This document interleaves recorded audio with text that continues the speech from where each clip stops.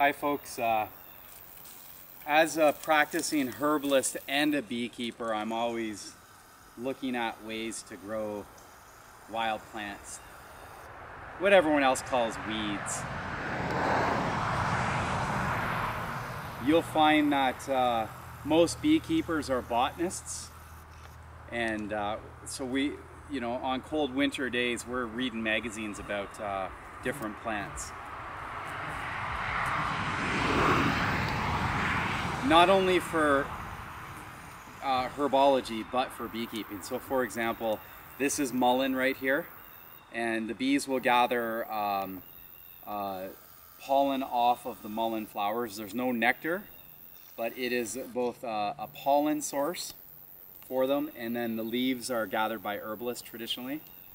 You can look up in botanical books what mullein does. In Ireland, it's called old man's blanket, which is a reference to how it makes a soothing tea for the lungs. It's primarily a respiratory tea. This is buckwheat from last year's. This was a field of buckwheat last year. This yellow plant down here is bird's foot trefoil, or trefoil. A very good, it's a bee plant. Red clover is used medicinally, and bees do work it, although more bumblebees because it's a little big for honeybees. I usually see bumblebees on the red clover. Bees prefer Dutch white clover, which I do grow. This is St. John's wort right there. We've got colt's foot. I can barely move without hitting a medicinal worthy plant. We got colt's foot right here. As you can see, it's about the shape of a colt's foot. I mean, the size of a colt's foot. I'll just kind of start pointing. There's dandelion on the ground. We're coming to the end of the red clover. It's gone to seed.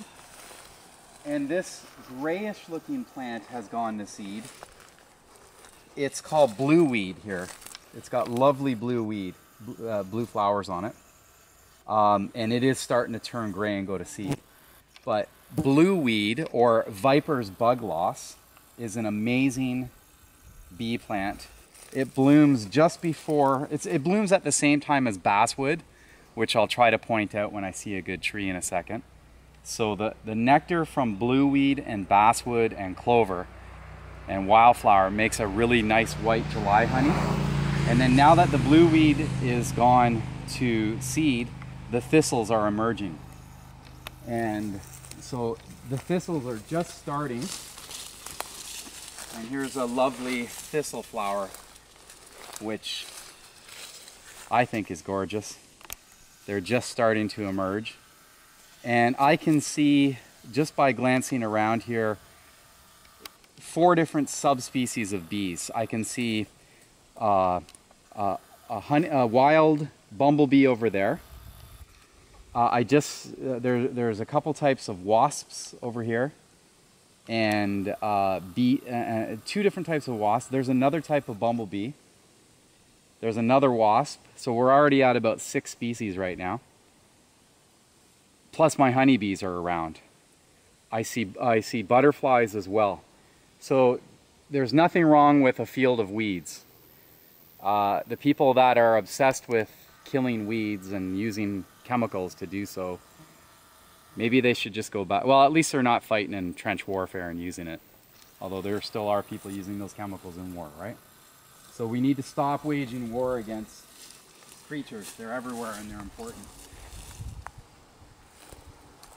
This is early goldenrod starting.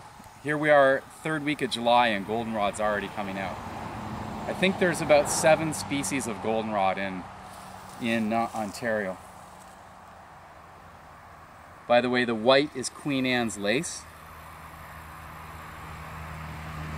And bumblebees and honeybees don't go on them, but on each Queen Anne's lace I see a tiny little hornet of some sort. So it's some form of pollinator.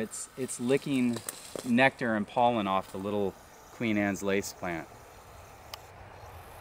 Right over there on the viper's bug loss is another style of bumblebee. So there's at least two species of bumblebee going around. Just right now, we've only been out here a minute and I'm already seeing two, which is a good sign. And there's honeybees right there from my colonies. I see 3 of them. One's on a red clover, one's on a viper's bug loss, but they'll move, they'll jump all over the place.